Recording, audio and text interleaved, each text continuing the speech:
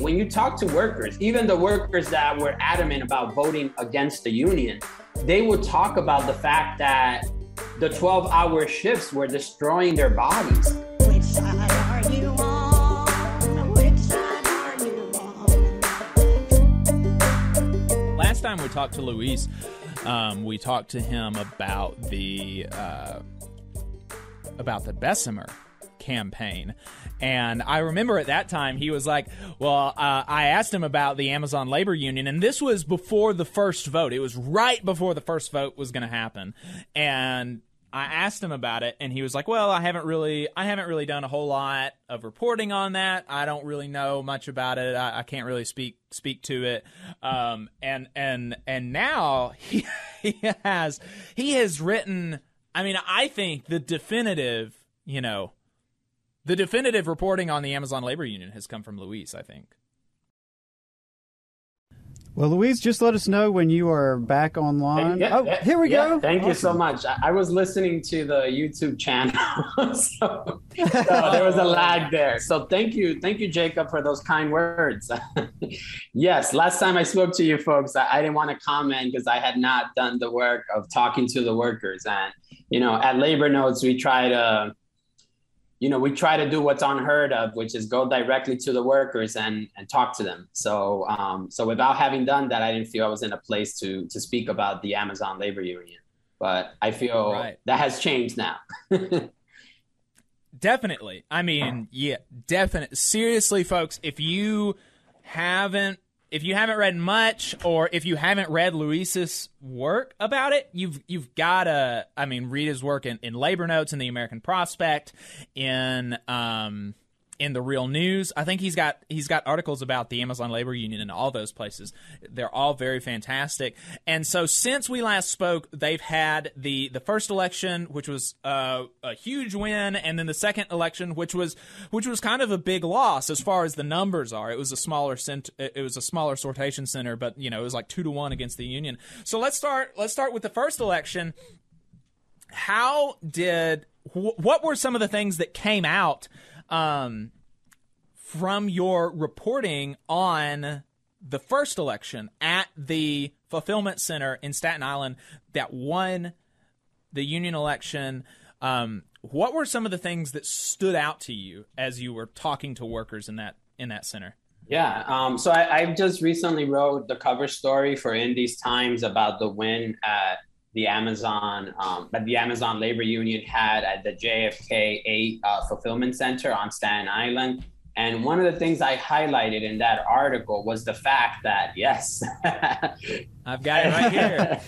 Beautiful cover, right? It is a beautiful cover. It is. I don't know if folks can see that, but yeah, it's really nice. It's a good one. So one of the things that I try to highlight in that profile is the fact that there were 3 groupings that were critical to the success at JFK 8. One of those groupings was veteran workers, people like Derek Palmer, people like Chris Smalls, who had been at Amazon for more than 5 years. And that made them, in terms of how Amazon workers describe themselves, veterans. You also had folks that went into the warehouse with a political commitment to organize. That doesn't necessarily make them salts, because usually salts are paid by a union to go in with the intention of, organizing. These were people that were roving socialists, if you will, that were seeking a cause to support. And once Chris, Derek, Gerald, Bryson, and Jordan Flowers walked out in March of 2020, they went around the country protesting at Jeff Bezos's mansions. And through that process of these protests, they attracted fellow travelers, if you will. And these folks came to JFK 8 and took up jobs there. Another group is obviously the folks that, led this walkout. So people like Gerald Bryson, Jordan Flowers, Derek Palmer, and Chris Smalls. They were the original 4 leaders of the Congress of Essential Workers. And they had moral authority to talk about the abuses of power at Amazon. They went out and protested to keep their coworkers safe. And that's something that resonated with their coworkers. That facility had been open since 2018. So that meant that they had built relationships with some of those veteran workers. We all know that the turnover at Amazon is about 150%. So to me, it was striking to learn that in addition to Chris and Derek, there were all these other workers like Michelle, Valentin Nieves, who had been there for about 3 years. And they were a familiar face on the shop floor that workers could turn to when they had any grievances against management. So I think that was key to their success, was that they had a deep bench of natural leaders that could connect with workers at the warehouse, right? People that they could identify with. What do you think? How did they go about? What was their strategy that you feel like made them able to win, where nobody, you've got those 4 groups of workers, and obviously that. What was it about those groups of workers that made them successful where everybody else has failed? Amazon has been around for 20 or 30 years and nobody has been able, $1 million campaigns have lost huge. Petitions have been filed and withdrawn. And these people, nobody's with nothing, right? I mean, and they were able to win an election by a real substantial margin. What was it? Just that something that they said a lot was that their independence helped them. Does that track with your conversations with other workers at the facility, that their independence helped them? Yes and no. I mean, there were workers that I spoke to that said, we're waiting for the Teamsters. So for some workers, the fact that they were a scrappy independent union was a deficit, right? It was not something that was appealing to some workers. So they had to persuade enough workers that they were a credible union, right? So I think where they were effective, here's where we get to the yes part to your question, was that a lot of times one of the things that union busters do is they try to third party the union, say that it's this outside entity that is trying to organize workers. In this case, that argument fell flat because the workers themselves were the ones building this union. And the things that they did, the culture of organizing that they built with cookouts, with sharing, breaking bread together in the common areas, that was all something that was driven by the workers and by their own understanding of how Amazon mistreated and alienates workers. So they tried to counter that alienation by creating bonds of solidarity. So I think that one of the things that contributed to their success was definitely the fact that they were an independent union, the fact that they were not handicapped by the risk aversion, the fear that cripples the official labor movement. Those handicaps were not there for them, and they were able to maximize on their scrappiness and creativity because there was no playbook that they were really following. I mean, they did read Jane McAlevey, they read William C. Foster, a communist organizer from the 1930s. But that was among some of the more self-identified leftists. But it's important to not take away from the Black leadership of this movement.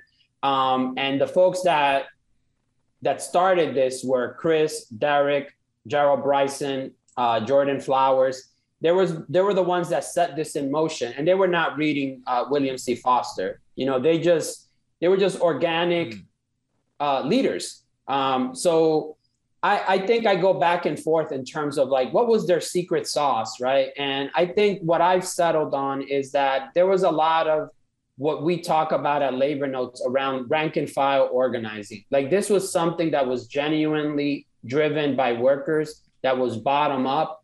And I think that really had an appeal for workers. Another thing that I've said in describing this victory is that it was characterized by momentum organizing.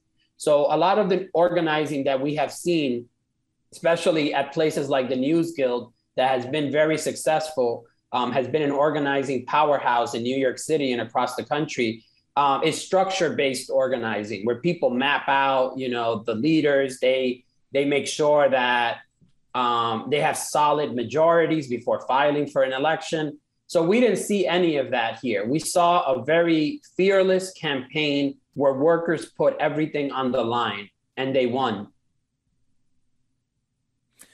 Some of the things that you mentioned, as far as the risk averseness of the official labor movement, would be captured by the fact that nobody files for an election without at least 50%. And that's even incredibly rare. Usually it's they never file without 60, 70, 80, 90% of cards. Right. Whereas the Amazon Labor Union filed with 30%. Which is, looking back on it, it makes a lot of sense because the turnover is so high. But that's something that just other unions would have refused to do, right? Right, absolutely. Yeah, I mean, I wrote a piece for a publication based out of New York called New York Focus, where I kind of looked at how a lot of experts within the labor movement kind of discounted their chances of winning. And one of the things that was commonly referenced was the fact that they filed with 30% or like the bare minimum, right?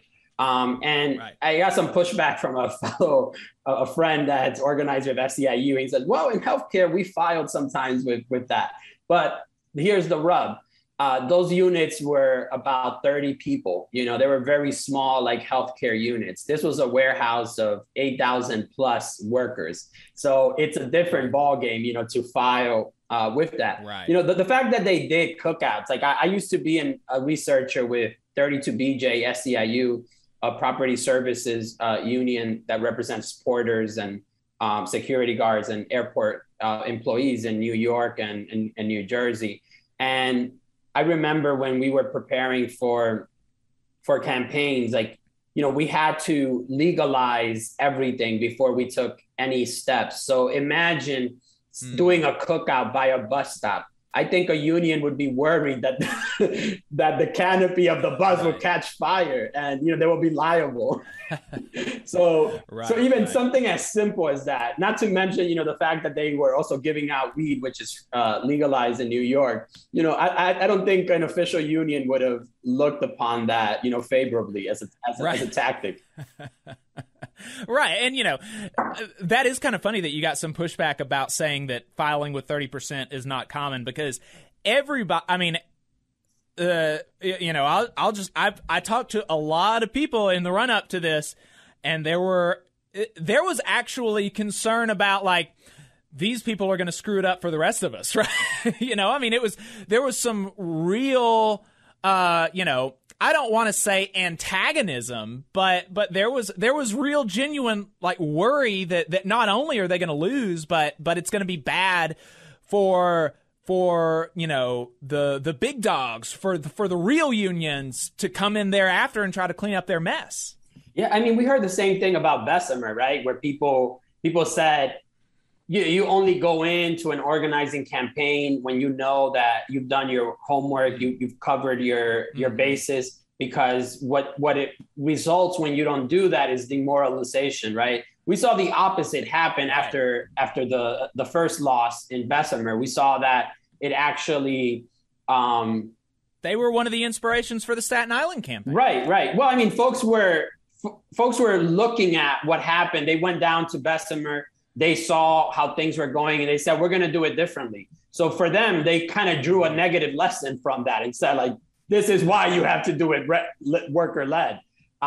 So yeah, I mean, it definitely did play a role in terms of their strategy. Because one thing that's important to remember about this campaign, it's that it was kind of 2 years in the making, but it wasn't like in a calculated way. It wasn't as though they said after the walkout, we're going to first do this walkout, then we're going to generate excitement, and then we're going to petition to form, to petition for an election and form an independent union. None of that was in the cards at that point in time. They were trying to draw attention to the unfair firings, to the plight of essential workers at Amazon warehouses and throughout the country. And then through that process of struggling against Amazon and other employers and their callous treatment of workers, they decided that they were going to form an independent union. So I think it's just remarkable how that happened, because it just goes back to the importance of union democracy, to the importance of worker-led movements that are not, created from the top down to generate buzz and excitement. Like, this was something that was real. And I think because it was real, people were able to get behind it because it wasn't manufactured in any way. It was a genuine rank and file upsurge. One of the things that we talked about last time you were on is there was a change in tactics from the Bessemer campaign, and I think that I know people that were on both campaigns, that organized in both campaigns, and I think that there is a bit of frustration from people, especially on the first campaign, as far as like, they were like, we were doing the best that we could, right? And that the contrast between the Staten Island campaign and the first Bessemer campaign, I think, is kind of frustrating to some of those folks, and I totally understand that. They were like, people forget, like, we were in the middle of the first wave of the pandemic, right? We didn't have vaccines. People were nervous. Like, the house calls seemed really scary to people, and we were trying to do the best that we could, but noted that in the second campaign there were house calls, they were taking actions, they were winning things. How do you feel about the strategies employed by the second Bessemer campaign and the first Staten Island campaign? How did they stack up? Compare and contrast them, kind of, if I'm not being too rambling. No. I think it goes down to the fact that they just had a deeper bench, of rank and file leaders. I've heard different things from the RWDSU folks, that they had their core committee was about 20 people, which is similar to what they had in Staten Island. But here's the thing: the folks in Staten Island were at the warehouse every day, all day.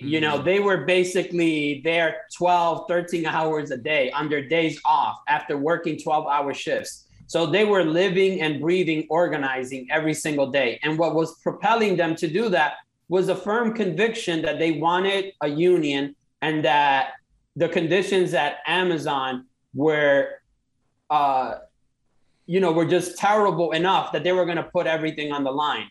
I think when you have that level of initiative on the workers' part, like, that's something that can be replicated. I feel with RWDSU, they had folks outside, and they were doing things, but they were not necessarily at the warehouse, 24/7. They were not, like, their visibility was not as high as it was for the folks on Staten Island. Another thing too is that the facility in Bessemer is a newer facility, right?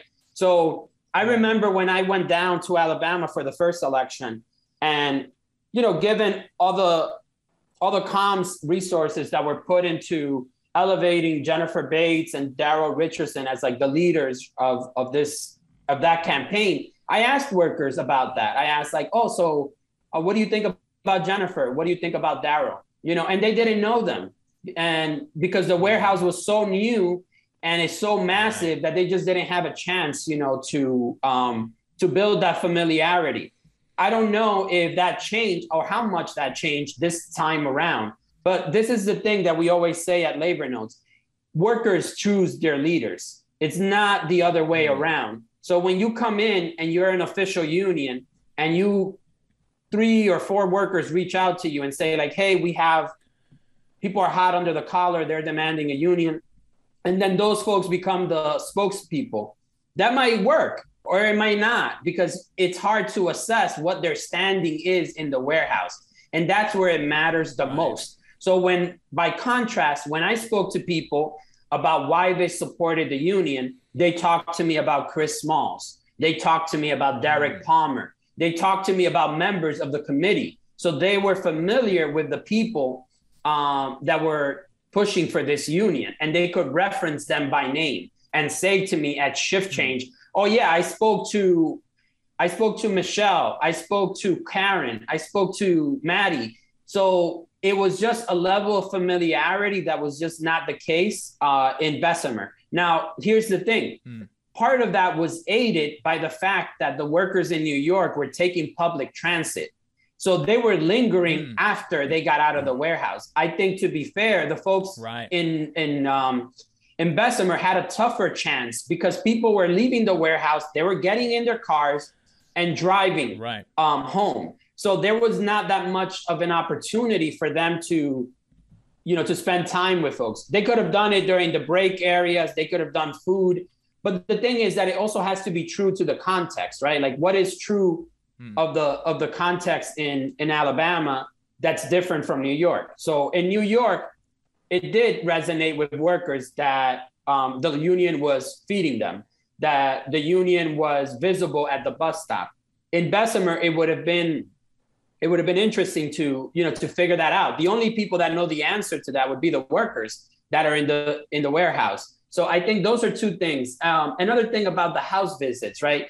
The Amazon Labor Union tried house visits, and then workers got very angry about it. They said, if somebody shows up at my house, I'm going to fuck them up. So this is New York. In New York, it's not, you don't want people bothering you coming to that Southern hospitality doesn't exist out here. So yeah, they didn't get invited in for sweet tea and biscuits. Exactly. No, they didn't. Which I did multiple times when I went house visiting with RWDSU. I went in and I don't think people offered me tea and stuff, but it wasn't, we didn't get any biscuits, but yeah, it was definitely, I did get invited in and I sat and talked to people for quite a while. Right. But this is the thing, right? Like, they were really attuned to the realities of the workforce in Staten Island, right? Not some abstract, lesson or theory. So when the playbook says you must do house visits, they tried that, but then they tore up. They shifted very quickly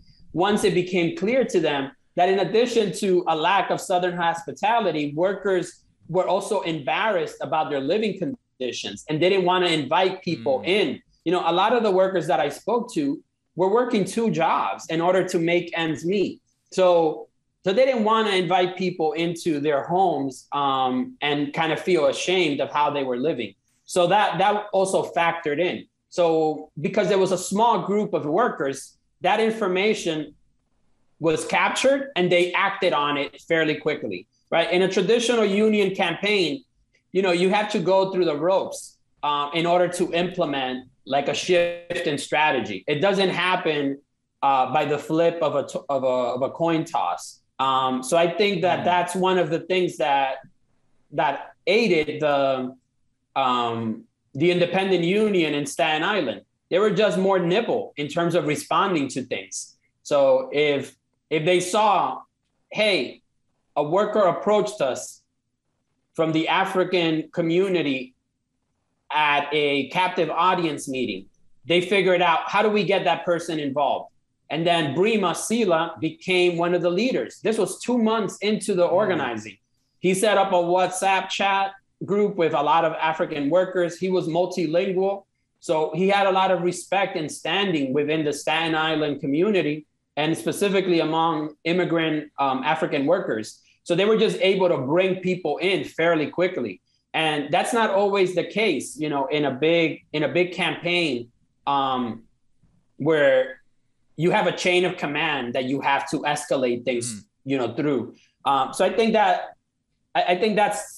those were decisive, factors. But I think ultimately the fact that the warehouse had been around for a much longer time, I think was very key. Right. And those veteran workers. So what was the difference then between, do you think that was the key, that maybe there weren't as many veteran workers in the second Staten Island? Because the second Staten Island election did end with a loss. So what do you feel like the differences were between those two campaigns, even though they were run by the same union. Yeah, no, I think that's a key point that you hit on. Like, absolutely, they didn't have a deep bench at LDJ5, the sortation center. The face of the campaign were folks that had gone in with the intention of organizing. And the facility had opened in March of 2020, so it's relatively new. It's made up of... It's the same age as Bessemer. Right. It's made up of part-timers, and you know, a lot of the part-timers, they didn't really have those deeply felt grievances that you had at JFK 8. When you talk to workers, even the workers that were adamant about voting against the union, they would talk about the fact that the 12-hour shifts were destroying their bodies, that, you know, they couldn't endure at Amazon more than 3 months because the setup of the work environment was one that just burned through people. At LDJ5, folks were doing 15 hours a week. They had a second job. The main complaint was the fact that they didn't have enough hours. Some people wanted to be full-time. So it was a very different environment. And because they didn't have as deep a bench, they had to rely on some of the natural leaders from JFK 8. And again, if you go back to what I said initially, the campaign at JFK 8 was 2 years in the making. If you know, even though it wasn't planned that way, that's the reality. They were organizing and agitating people for 2 years. So they didn't have as much time with the LDJ5 warehouse. And it's a different kind of warehouse. Right. So those deeply felt grievances were just not true at LDJ5. And the work was not as grueling. You know, some people said, you know, the job is relatively easy. All I want is for Amazon to, when I become certified to drive a forklift, I just want to be paid more because of that. So, so those were the concerns. How has the ALU responded to the loss? I mean, I think what they are doing is trying to build up, like similar to the folks at RWDSU and Bessemer. They're thinking about, even though we didn't win, we got a sizable number of folks that supported the union. We're going to continue to act like a union within the warehouse and continue to build on that. Which is the same thing I've heard from the RWDSU folks in Bessemer. You know, even though they lost, it hasn't been certified, but it seems that it's trending to a loss. They are going to build on the number of folks that they were able to bring in.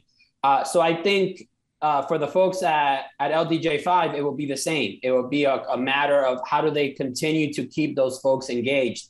Right now, they have to begin prepping for contract negotiations, even though Amazon has refused to recognize the union and is stalling and is going to continue to stall. They have to continue to prepare their troops to put everything on the line, including shutting down the facility to get recognition and begin bargaining. So they have a lot of work still ahead of them. What about expanding the campaign? Chris Smalls he went on it was Fox Business or Bloomberg Business, and I think he was like trolling the host. He said the host asked like how many other warehouses, and he said something about we've got contacts at every single Amazon warehouse in the country. And you know, I don't doubt that, but you know, if you know, having one contact at one warehouse of 8,000 people doesn't, you know, that doesn't a campaign make. But you know, what are the serious plans that you know of to expand in New York and nationwide? I mean, or do you know anything about their priorities as far as like, are they going to try to fight for a contract harder at JFK 8 and then try to expand? Are they going to try to do vice versa? Or are they going to try to do both at the same time? And, you know, and all of that is going to take support from the organized labor movement, I think. And so how is organized labor going to play into the campaign moving forward? And I know that was a lot, but I think you can handle it. Thanks for the vote of confidence. So I mean, I don't want to speak for the independent union. What I can say is that they are going to hold a national convening after the Labor Notes conference. It was going to happen in June, but they're all coming to Labor Notes. There are going to be opportunities at Labor Notes to meet with other Amazon workers across the country and the world. We're going to have Amazon workers from Poland, from Germany, from other countries come and be part of a meeting with all the folks that are trying to organize Amazon in the U.S. So that's one thing that I hope will be productive and fruitful for all the workers that are trying to take on Amazon. In terms of the strategy of what happens with all those folks that have reached out to them, we at Labor Notes facilitated a conversation between different workers across the country, including Cause, which is based out of North Carolina. They're working with the Southern Workers Assembly. They're a small committee of they've told me they have about 80 people that are trying to file for elections in Gardner, North Carolina, I believe. And, they've heard from folks like that all over the country. I think what would aid them the most is for them to focus on winning a contract at JFK 8, for other workers to support that fight by starting a bunch of fires at other facilities throughout the country to bring some pressure to bear on Amazon, and so that they can negotiate, have some leverage in negotiations. I think that it would be very difficult, given their numbers, for them to divide their forces and dispatch organizers across the country. But definitely holding calls with workers across the country, sharing their lessons, consulting, I think that would definitely be helpful. But I don't want to underestimate the challenges of a first contract when you only organize one facility. Amazon is adamantly anti-union, and they don't want this momentum that the Amazon labor union has unleashed to catch on and to spread to other warehouses. So to the extent that the Amazon labor union can spark other rebellions and other warehouses by their example, that would be the right way to go. Right. Absolutely. And Jacob, I'm gonna jump in here just for a sec. You probably want to ask more about what Amazon is doing to continue their anti-union drive, but something you mentioned earlier that stood out to me was that both ALU and RWDSU here in Alabama, even in the face of a disappointing election result, they're still sticking around. They're still acting as if they're the union because they are, regardless of the election results, they can still operate as a union and organize and represent workers. And it sounds like that's what they're doing. And I just wanted to, highlight that because there's a bad reputation throughout the history of organized labor, especially here in the South, where, the big unions come in, they try at a plant, they lose, they pack up, and you never hear from them again.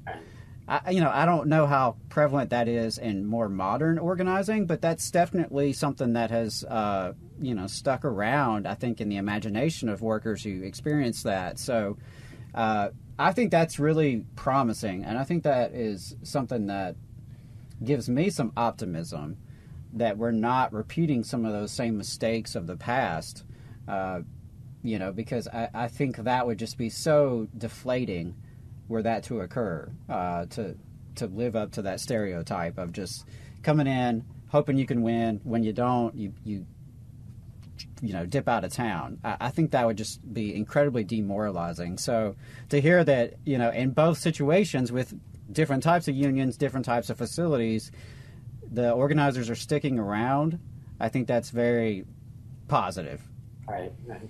Yeah, no, absolutely. I mean, I hope that continues to be the case. I mean, the Mid-South Council is not, despite what Amazon says, is not like they're not parachuting.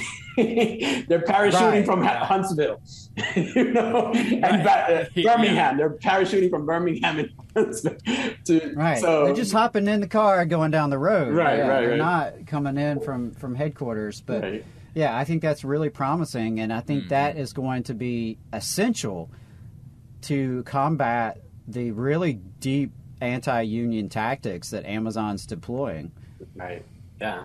Yeah, no, absolutely. I mean, I think, the thing is that after the first election, right, the RWDSU did, in terms of national clout, they took a big step in saying, we're going to take on this behemoth, and, people doubted them, but it was definitely the right call, to take a swing at Amazon.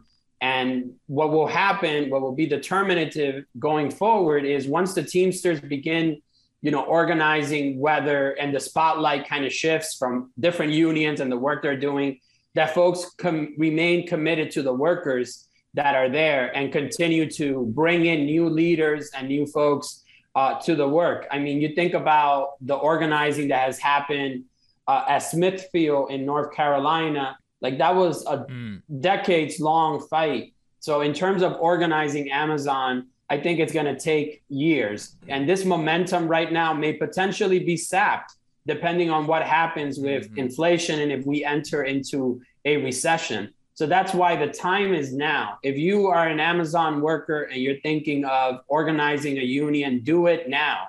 Now is the time to act. Strike while the iron is hot, because we don't know what will happen with a new administration, presumably if the Democrats were to lose. The NLRB has played a constructive role. We have seen, like with Starbucks workers, they just issued a Giselle order, which is very rare in Buffalo because of how extreme the union busting was. I heard earlier Jacob mentioned that Starbucks workers in Alabama are also trying to organize. So we just need a wildfire of organizing to continue to build this momentum. What we're seeing right now is momentum organizing. The moment of strategic campaigns, as important as those are, that's in the past. Maybe it will come back. Who knows where things are in a few years. But right now, I would say we are with Starbucks, with retail workers. In Massachusetts, we saw Trader Joe's organize. We saw Apple Store workers organizing. So we just need more and more of that. Yeah, absolutely. I mean, it's definitely the time to organize wherever you are to try to reinvigorate your union, because the labor market, it's just everything is really.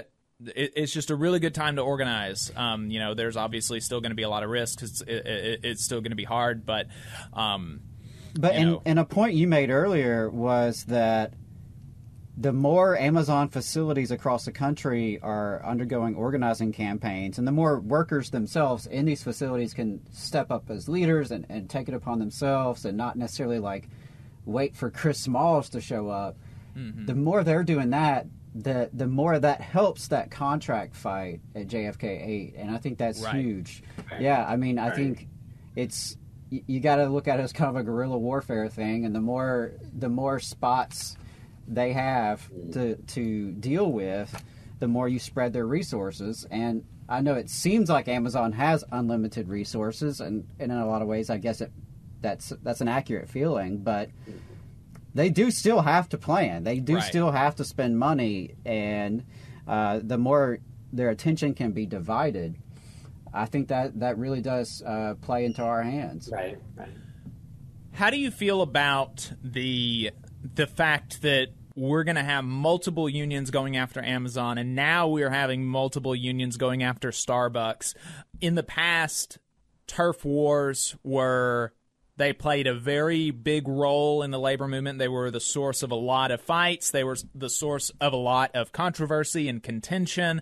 With Starbucks, we've got now UFCW organizing in Wisconsin, and we've got Teamsters now organizing in New York, I believe it was, Local 130, I think, or maybe 13. And then, of course, you've got the Amazon Labor Union in New York. You've got the RWDSU in Alabama. And then you have the new Teamsters president, Sean O'Brien, being quoted in Bloomberg as saying that he wants the Teamsters to be the only union to organize Amazon, which I have to think that that's a misquote, because that does not track with his behavior, with his meeting with Chris Smalls, with the Teamsters support of the RWDSU. I mean, I don't understand that comment. But how all of the unions have been supportive of ALU in public. How true do you think that is? Are we looking at the beginning of really ugly and distracting turf wars for Amazon and Starbucks, or do you think that the labor movement will be able to be more cooperative? And do you think we'll be able to be more cooperative going forward? I mean, I think the current tune that everyone is singing is cooperation, but that can always change, once the stakes are higher. Right. So I feel like right now, the American Postal Workers have thrown their support behind the Amazon Labor Union. The Teamsters have as well. In terms of strategic sectors, I mean, I do think it is. The labor movement does have to be strategic in terms of thinking about what makes sense in terms of our industry, for us to organize. So the idea that you have unions that are hot shopping and have a little bit of, healthcare, a little bit of education, a little bit of everything, it just reduces their power. And I know that it's been in response to the decline of manufacturing for certain unions, like the radio workers, UE, for instance, a militant union. They just had a big victory by organizing MIT workers. And obviously, they've lost members to once General Electric started offshoring its jobs. So it's been a very real struggle to grow as a union that has been concentrated in a manufacturing base, right? Like, obviously, manufacturing is not gone. That's an overstated claim, but it's definitely declined from its peak. And unions have suffered as the consequence. So I think the way to approach that is to think about how can unions come together as a coalition and say, we're going to take up this big behemoth, and how are we going to carve it out so that there's an agreement based on strategy. For the Teamsters, it would make sense for them to prioritize delivery stations within Amazon's network, for them to prioritize those third-party contractors, because they're a direct threat to UPS drivers. So, I mean, that is it's an existential threat to the survival of the Teamsters, and for the workers to retain the standard of living as Teamsters drivers, they have to respond to that threat from Amazon. So I think that's one way to kind of take what O'Brien said and say, okay, if the Teamsters were to focus on delivery stations, who focuses on the fulfillment centers? Who focuses on the sortation facilities, right? Because Amazon has a lot of different warehouses. Who takes on the web services division, the most profitable, division within Amazon? Those workers have to also be organized. So think of what the News Guild did by organizing the tech workers at the New York Times. They realized that moving forward, when it comes to contract negotiations, they're going to have greater leverage by having the tech workers in the same union with journalists. So I do think the labor movement and the unions that have some skin in the game when it comes to organizing Amazon, they need to put together some kind of consortium and think about how are we going to organize this large company. I mean, that UFCW led the way with Walmart, which it still needs to be organized. But there's also Target. There's also, you know, like, so yeah, I mean, I think the turf wars are going to happen. It's unfortunate, but it's to some degree inevitable that unions are going to try to pursue a shortcut. But I think right now there is some real momentum behind a more rank and file led efforts to organize, and the unions are kind of following the lead of the workers. So we've seen that very clearly with Starbucks. SEIU Workers United, they have come in and they have been supportive. But when I've talked to the workers, it is a Starbucks workers who handles their comms, so it's very scrappy. So I mean, I get why some unions want a piece of the action and say like, okay, how can we insert ourselves here? But there's so many workplaces that are unorganized. And it's not just Starbucks. You see this with the weed dispensaries, you know, where folks are also fighting, you know, to organize those sectors. But even for RWDSU, like I went down to Gainesville, Georgia, after there was a chemical leak. And I'd be curious why the Mid-South Council doesn't go into Gainesville and talk to workers there and see like, hey, we represent poultry workers in Alabama. We have a shared interest in as workers in these poultry plants. This is what we've done with our workers in Alabama. This is what the benefits of a union are. So I do think that unions do have to reassess the hot shopping and being general unions and becoming more focused in key sectors, because that's where their power and leverage will come from. Right. Luis, thanks for taking the time to talk to us. Adam, do you have anything else? No, just that we'll see you at Labor Notes in a couple weeks. Really excited about it and really appreciate all your work and the work of the entire Labor Notes team for putting this amazing conference on. Yeah, we're looking forward to Jacob facilitating Organize the South, our panel discussion on the great stuff that's happening down south. So thank you all for joining us. I'm looking forward to it. Dan sent me the list of folks that are going to be on. Looks like it's going to be a good panel. Think we're going to be able to do. Dan is trying to get me set up to where we can do the show live from Labor Notes on Saturday morning. So maybe we can just pull some folks as they're passing by and pull them in for an interview really quick. Yeah. But it'll be like the Super Bowl for us. That's right. Yeah, or as Kim calls it, Labor Prom. Labor Prom. Yes. There you go. Yeah, no, it'd be great. All right. Well, thanks, Louise. Really looking forward to it. See you here in a few weeks. All right. Thanks for inviting me. Bye-bye. Oh, yeah, absolutely. You just saw a clip from the Valley Labor Report. We are live every Saturday morning from 9:30 a.m. till 12:30 p.m. And we pride ourselves on keeping all of our content free to everybody so that we can talk to as many working folks as possible. If you support the work that we're doing, you think that it's important, you think that it's good, then consider making a monthly contribution to the project, and you can do that on our website, tvlr.fm.